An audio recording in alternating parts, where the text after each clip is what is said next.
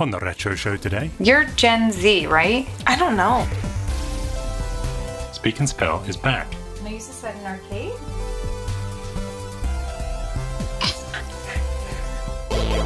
Chicken leg? Oh, because... Press go to begin.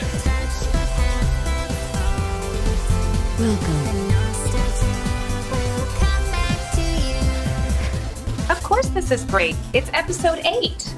Oh, hello, Chip Tippers. Chip Tips, some Chip Tippers there. Oh, hello. Welcome back to the Retro Show. Show. And of course, it is episode great, 8. 8. It is nice to see you again. You look great. I love what you've done with your hair. Yeah, which hair? The one on the all left. of their hair. Good. And speaking of which, you've gone from 7 of 9 to 7 out of 7. Because we don't call her Lady Fantastic for nothing. Wow. Yes. Hair today, blonde tomorrow, as they say. No, blonde yesterday, dark today. Yeah. We'll play it in reverse. But speaking of which, it is time for some old news. That's old news. Yeah.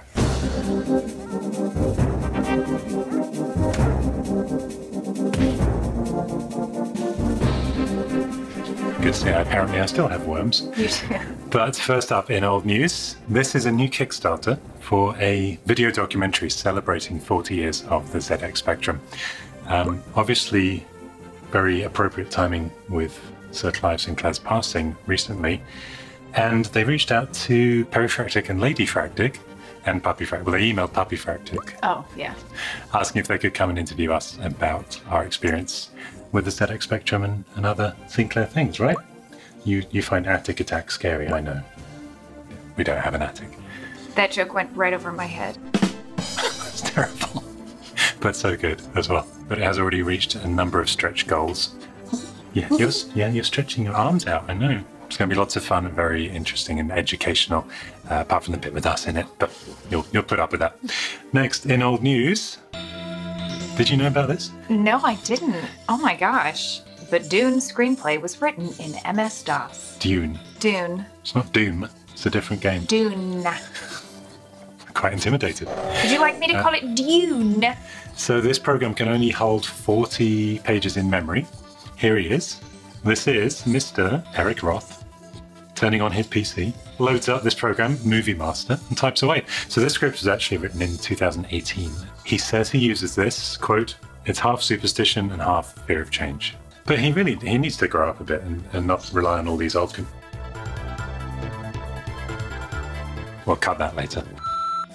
Did you hear about this? I did. I just haven't actually seen it yet. So this is the new Nokia... The new old Nokia. Nokia 6310. Nokia. Is it Nokia? Yeah. Neither of us are Norwegian. Is it Norwegian? I thought it was Japanese. Hey, where is the company Nokia from?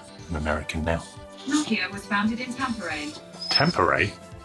Hey, where's Tampere? Tampere, Finland is 5,000. Finland. Not close. I only know this because when we were inventing our snakebite joystick, Exhibit A, Your Honour, we had a meeting with Nokia in their London head offices. It actually clips on to the side of the old Nokia phones. There's like a big seam. There's a seam, but also there are 2 little holes if you've got an old Nokia that were used for the car holders. Yeah. So I used to have one of these. We use this for that. We use that for this. Anyway, nice to see it back and that it will feature Snake because this is called the Snakebite joystick. And we advertised it as allowing you to break the score barrier. Well, I mean, let's have a look. Has it got the little notches on the side? Or do we Buenas noches. Do we have to say buenas noches to the notches? I'm going to say no. Love it. I mean, who clamps their phone into the car anymore? We just drive like this. Not in California. If you have Night Rider. It looks like it's thinner. Like, yeah. But it's not about the size. Yes, but if you were to clamp it, then I saw that. Then you would need the see it's thinner. It's thinner, but still built to withstand everyday life. I don't know about that. Love it, trust it, keep it. Nokia. Free advert there. Next up. Games Master. Does this mean anything to you? No. So this is Patrick Moore. He was the computer avatar thing in the Games Master, which was a weekly gaming show on Channel 4. Like a money-winning I don't know if he won money or just kudos, but it launched in January 1992, ran for 7 seasons, and it was the first British show dedicated to gaming. It is now coming back. This is Trevor McDonald. What? Trevor McDonald. Oh. So he, in our previous episode or 2 ago, he was Danny Glover from the Lethal Weapon flashback. Oh, okay, yes. So he's a very well-known British BBC News presenter. So Games Master's coming back. Here is a little trailer. Compete for honor. That's Trevor McDonald talking. The golden joystick. Let's get sweaty. Indeed. So this will be back on November 21st on E4 and YouTube for all the American viewers. E4's YouTube channel. I've heard of YouTube. And now it's time for I See What You Meme. I'll see what you meme.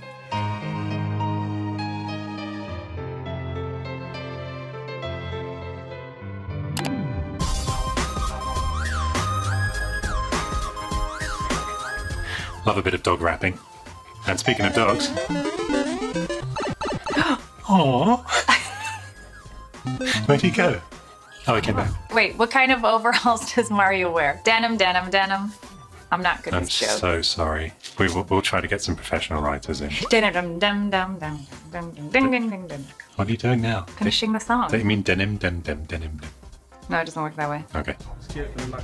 Beautiful.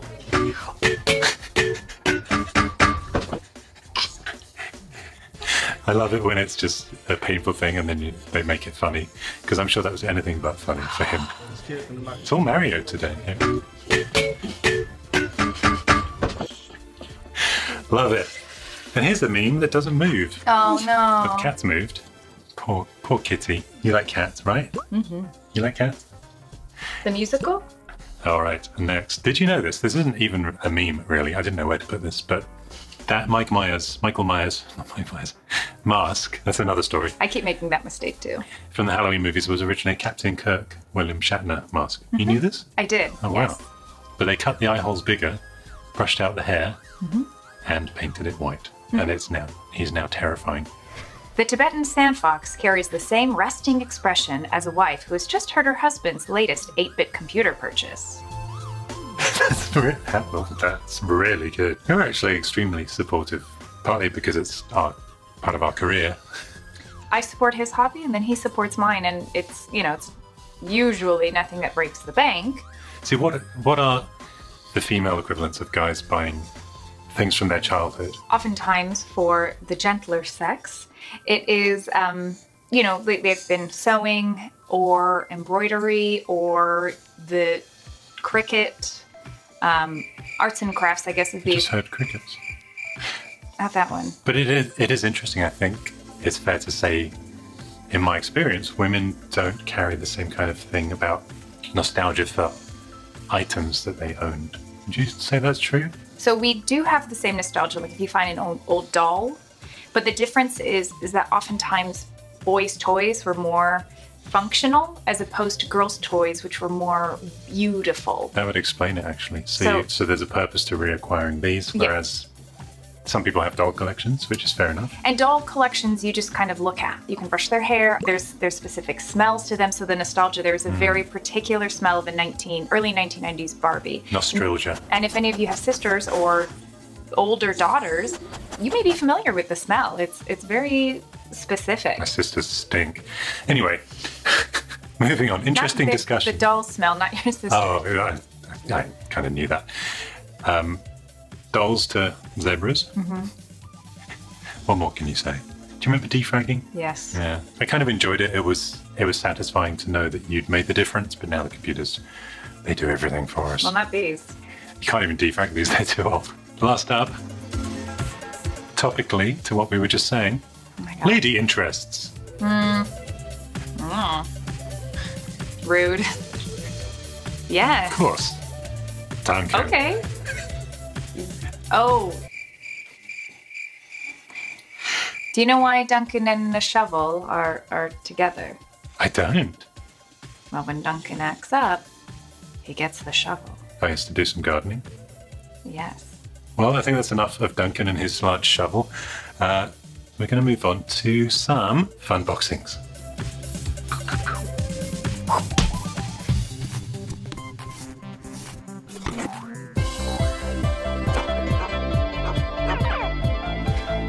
So, it is time for some funboxing. But before we funbox donations from other people, which incidentally will earn you an RR badge. It's over here. Can someone edit my hand? An RR badge.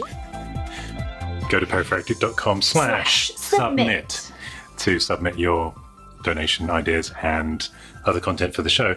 But I thought we would show this because we were shopping today at Target here in America, and we found this. Speak and Spell is back.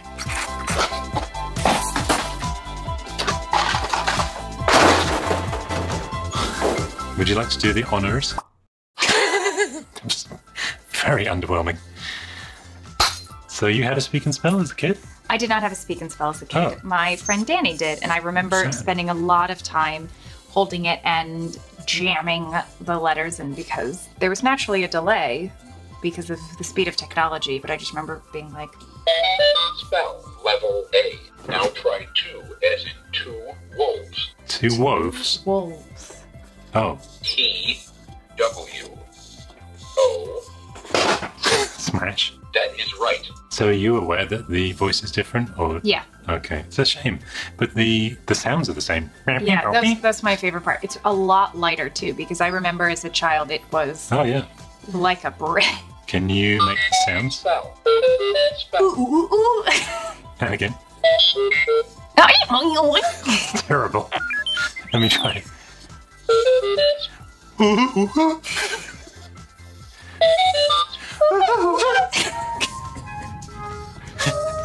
You try? You want to try? Spell level A. Press go to begin. Oh, press the keypad then. Spell once. Once. W-U. W-U. And yes. N-T-S. Once. That is right. Very cool. Thank you, Speak and Spell. That is right. Clearly, it is something Pac-Man related. Waka waka waka waka. Or do you know who makes that noise? Fozzie Bear? Oh, yeah, From yeah, the yeah. Muppets. But why is that?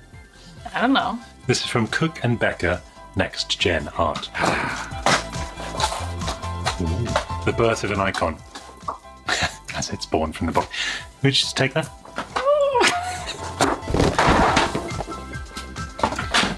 Correct me if I'm wrong. Actually, don't correct me.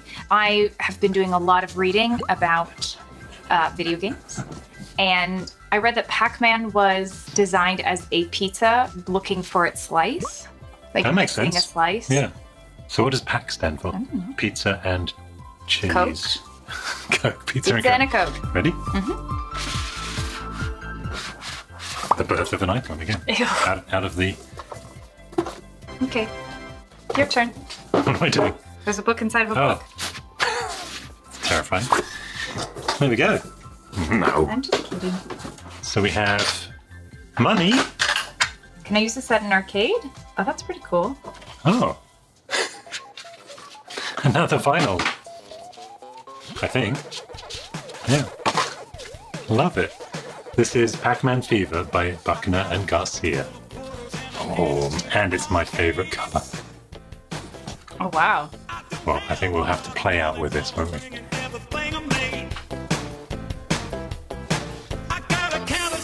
Thank you so much, Cook and Becker. Book and Kicker. Cook and Becker. What have we got? I have no idea. Oh. Commodore Music Maker disc. Confirmed. Do you remember in my Music Maker video? Sorry, baby. Love you. She said, oh, this is interesting. Probably it came from a dog household. Because she's chewing on the packaging. She can. I pointed out that the Music Maker, which I converted there into the CMM2 Red, only came with a cassette version of the software on cassette. I do remember that. This is the version on disc. Thank you so much, Richard Snelling, which explains why she was snelling the package. Good girl. Awesome. Next up, your turn. From Peter Snelling. Snapka. I think it's Peter. obviously It's easy to pronounce. It says that's Peter. Piotr.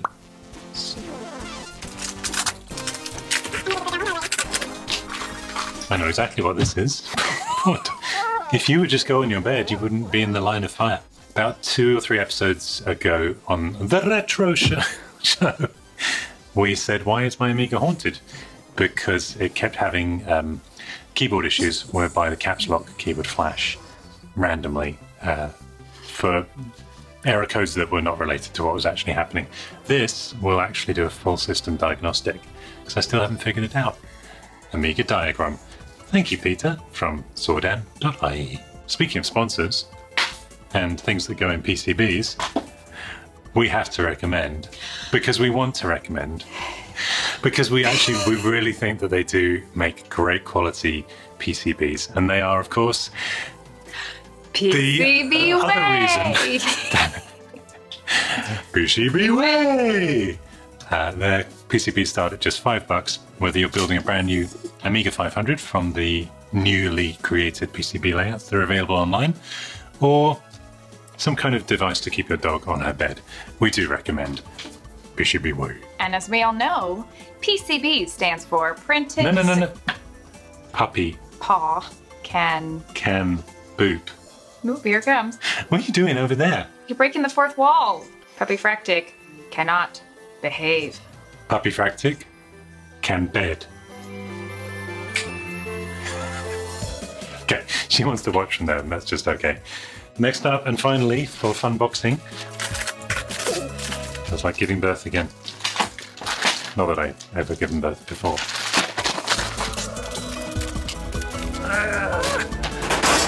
What is it? Ooh, sound like Homer Simpson.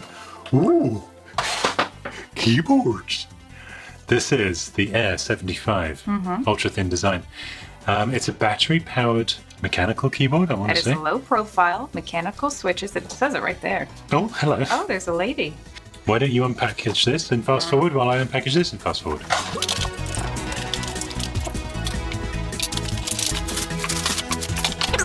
So you get half the keys in one, half in another. Choice of colours you can swap out. How's it feel? Nice. Frank Spencer. So they offered us this as a donation, and I thought it might be something we could possibly install a Mister inside, or a BMC64, which is basically a little Commodore 64 program that runs on a Raspberry Pi, but it runs in native mode, so you don't have to boot the whole Raspberry Pi boot sequence first. It will boot the Pi straight into Commodore 64. And we love pie. Thank you so much, Newfie, and oh, got stickers. Very cool. This font reminds me of Nutella, because it's red and... All right, now, what's coming up next, Lady Fractic? Coming up next, Fairy Fractic, is a quick bites of Gen X versus Gen Z. When I, as a Gen X, ask Gen Z, do you know what this is? I see what you don't know what it is. You'll see what I mean. Is there a special guest? Special guest is our resident Gen Zer, Josie Fractic. She resident? She lives in the attic. Oh. All right, let's check it out. Not the attic, the segment. Welcome.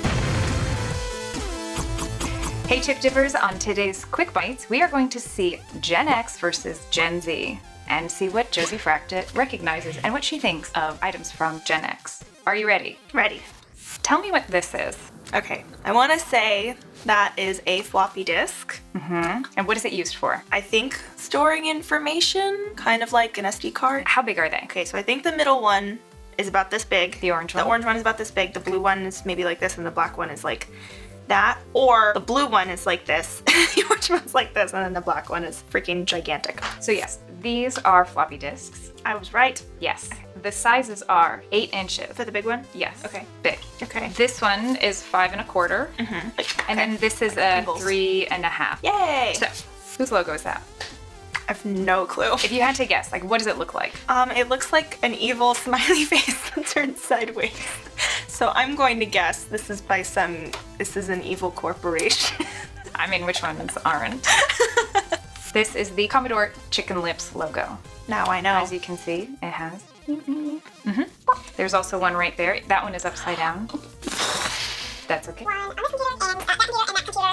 Okay, wow. Yeah. I feel really so very competent. What is this? Looks like Acid Cat from The Good Place. It It was a program. Okay. Can you guess what kind of a program it was? One of the computer variety. Yes. An audio program? Yeah. Okay. This is Napster. Have you ever heard of Napster? No. Napster was a program where you could pirate music. I did a lot of that. Who's that?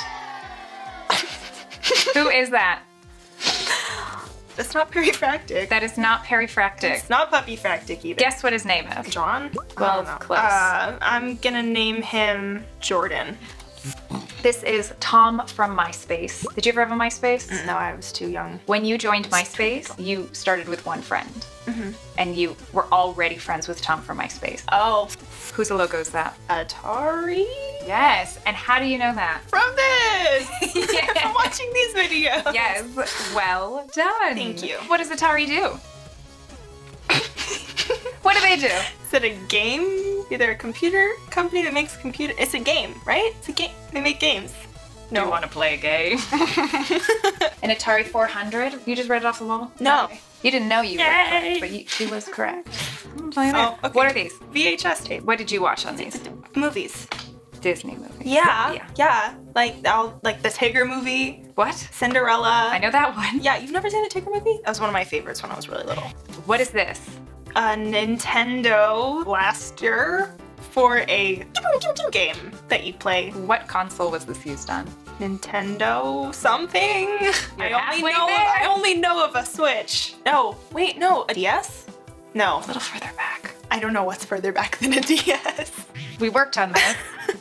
This is the Nintendo Entertainment System. There was a game called Duck Hunt where you shot ducks with the gun.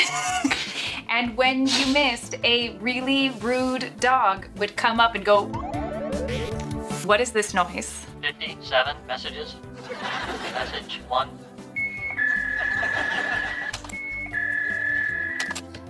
I have no clue. I know this is Seinfeld. Hey Kramer, when was it you This were is the having answer. fax to my Oh. house every 30 seconds?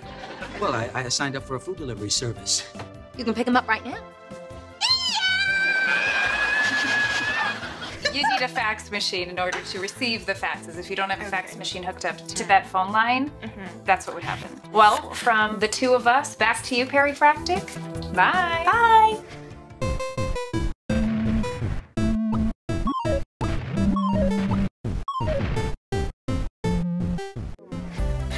Well, that was a lot of fun. I see what you mean, you could call it. You said what I did. Gen Z. Anyway, but it is now time for Homebrews. That's Homebrews. That's Homebrews. And first up, we have Folk Heinzelman. And he says, this is our museum on a cart, a tiny recreation of our real museum, the Digital Retro Park in Offenbach, near Frankfurt, Germany.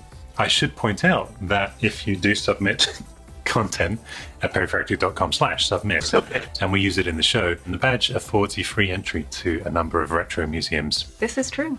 Which means the Digital Retro Park, we should actually be talking about getting you on that list. Don't know why you aren't already. Yeah, But here it is, the little cart. that's cute. Now here's how it looks. Press start. Go English for this one. You can be... I'll be Sandy. Okay.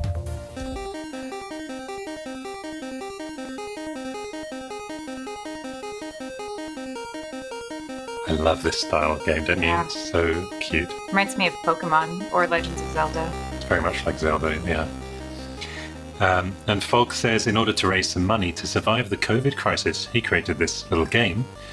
And he's selling physical copies through his website, digitalretropark.net. Look at all the little machines in the museum. That's so cool. Got a Mega Drive there. What's that? PC Engine. Appropriately. Beautiful work, Folk. Fantastic. Next up, we have some music that we might have to edit out.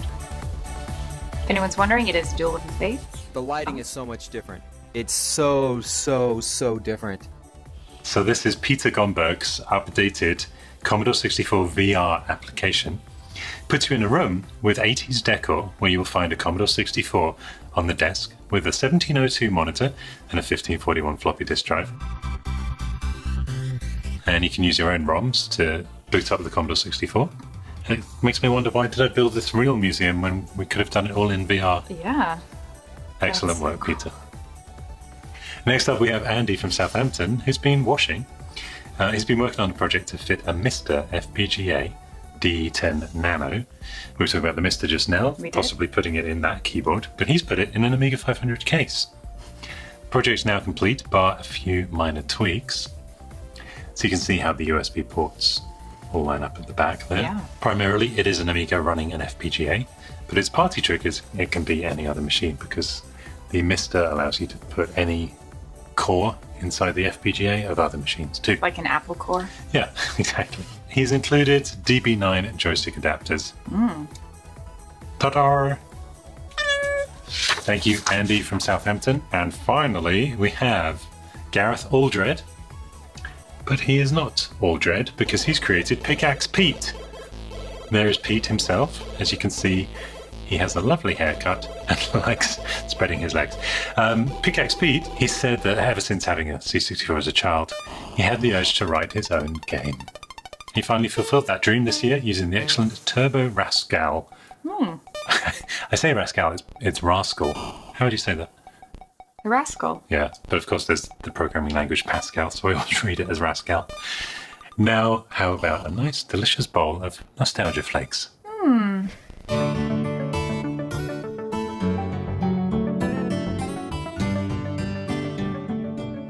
And just a couple of nostalgia flakes this time, or maybe a couple of bowls. A small bowl. A small bowl. First up, we have a video from one of our patrons, Alan Edwards. If you want to support the channel, take a look at perifractic.com/support. But he sent in this lovely video of Maisie, who's 6 on the right, and Ruben, who's 4, enjoying pinball dreams like Dad did in his youth on the Amiga 500 after they gave it its lockdown dust off and refurb. I like that they're playing together. Yeah, well, it's quite cute, so watch this. Why's the ball keep going on Maisie's side? Why's the ball keep going on Maisie's side? Sorry, Ruben. Yeah, the ball does sometimes hang to the right.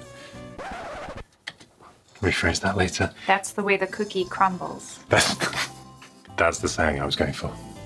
Right. From Richard Lectroid, here's a couple of photos from somewhere near the start of his musical journey, pictured here with his bread bin C64 and the Commodore Expander keyboard. Look at that setup. So cool. He is cool. Yeah. Now, he says over the decades that have followed, he's written and released a plethora of music in the industry. Plethora. Plethora. The plethora. It's like thesaurus. You don't say thesaurus. Get it right. Plethora. Get it right, Lady Fractic. But it all started in the 80s on the Commodore 64. And that wraps it up for Nostalgia Flakes. We are all full, and it's nice of you to join us back from your bed. She's a good girl. You okay? Yeah, there's a tickle of a dog hair in my nose. Huh? Hope it's a dog hair. To talk to Duncan again otherwise. Anyway, that's the end of our He seems show. pretty hairless, but yeah. He will be when I'm finished with him. You're gonna shave him? I'm gonna punch the hair off his head. That's not how hair works or punches. You haven't seen me punch Duncan yet. This has gone way off tangent. We were talking about beautiful nostalgic things. Yes. And puppies. Oh, and her butt. So that means it is time for us to say... Thanks for watching. Subscribe and support below. And cheerio! Cheerio!